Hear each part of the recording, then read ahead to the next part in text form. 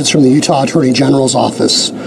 As I speak, announcements are being made in Utah as well as Arkansas regarding the charges that have been filed in 3 different jurisdictions against Maricopa County Assessor Paul Peterson and his various associates. I'm here today to talk specifically about our actions and our indictments here in Arizona against Mr. Peterson and Mrs. Jeanette. A state grand jury has indicted Maricopa County Assessor Paul Peterson on 32 felony counts for his alleged involvement in an adoption fraud scheme. He has also been indicted by federal authorities in Arkansas and by state authorities in the state of Utah. This indictment is the result of a multi-state investigation conducted by the Department of Public Safety and Colonel Frank Milstead, as well as the National Office of Homeland Security, and the Utah Attorney General's office, the Arkansas U.S. Attorney's office, and the Access Inspector General here in Arizona. What we've alleged and what we've discovered is that this adoption fraud schemes involves pregnant women from the Marshall Islands being flown to the state of Arizona to have their babies put up for adoption.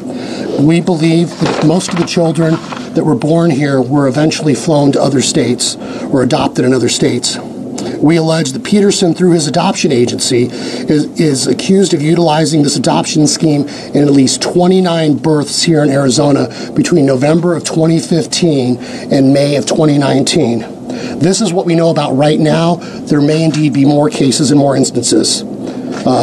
County Assessor Peterson is also accused of using false information to place these Marshall Islands women on state-funded health care in order to pay for delivery costs, allegedly bilking the state out of more than $800,000. In other words, Arizona taxpayers are paying for these birth of these women in order for them to be adopted by other people.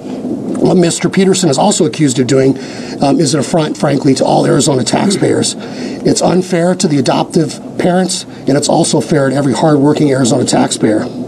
According to our indictment, Mr. Peterson and co-defendant Linwood Jeanette purchased travel arrangements for pregnant Marshallese women to travel to here to Arizona for the sole purpose of giving birth in order to put these children up for adoption. After the women gave birth and completed the adoption, Peterson allegedly purchased travel for these birth mothers to travel to other states here in America.